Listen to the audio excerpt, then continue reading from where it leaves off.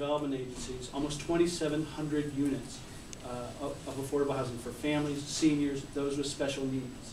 That's 2,700 families that don't have to worry about how a roof is going to stay over their head, how their kids are going to have a safe place to sleep so that they can go to school.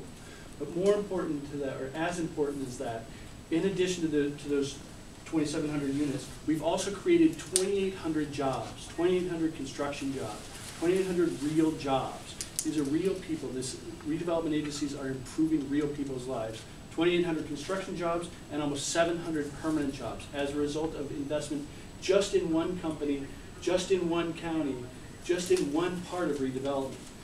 Affordable housing is only 20% of what redevelopment agencies do.